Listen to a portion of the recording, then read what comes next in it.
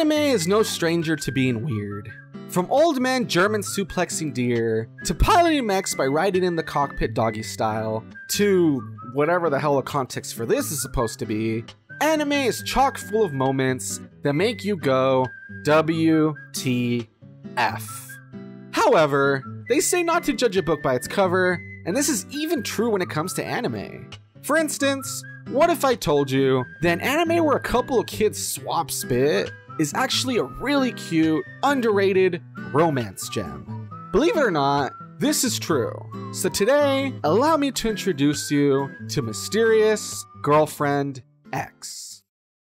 Mysterious Girlfriend X, or as that is known in Japan, Nazo no Kanoju Ekus, is a 13-episode anime revolving around the peculiar relationship of Akira Tsubaki and his girlfriend.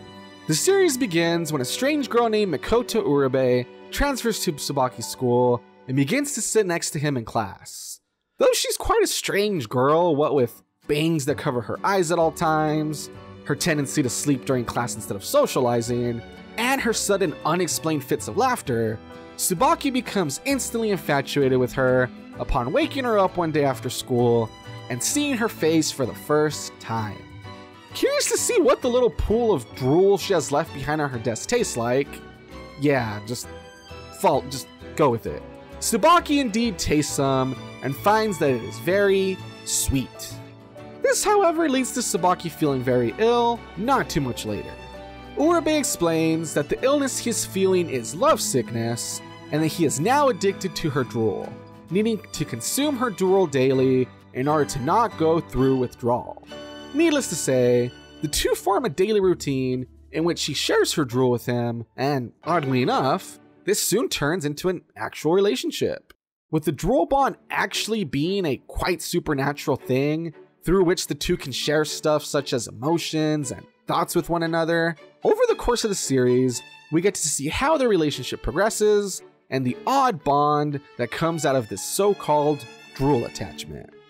So yeah, if you're still with me, this anime is a weird one.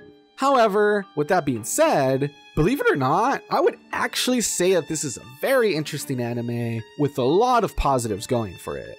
For starters, let's talk about the whole drool bond thing anyway. Well, at first it seems super bizarre and like you've stumbled into some strange fetish. It actually serves a really cool purpose in the story. As I briefly touched upon as I was describing the plot of the series, the drool bond is a supernatural thing through which Tsubaki and Urabe can share stuff such as emotions and thoughts with one another. I hope to not get too spoilery, but for example, when in one episode Tsubaki has a dirty dream about Urabe and is kind of shy to describe it to her, Urabe is able to see what his dream was by his drool. Meanwhile, in another episode where Urabe accompanies Tsubaki to his mother's grave, in order to be able to understand how he is feeling at the moment, the two exchange drool, resulting in the both of them shedding tears as they experience the pain of loss together. While definitely a very strange concept, it actually works quite well and is a pretty unique way of showing the intimacy in the romantic relationship. Speaking of which, another positive for me was the romance. While many romance anime are either full of annoying cliches or rely on a very strict formula, Mysterious Girlfriend X does not. From whether or not to make the romance public, or how to advance their physical relationship, or issues of jealousy, the way the show brings up issues, as well as how it portrays the two main characters dealing with being in a relationship, always feels fairly authentic.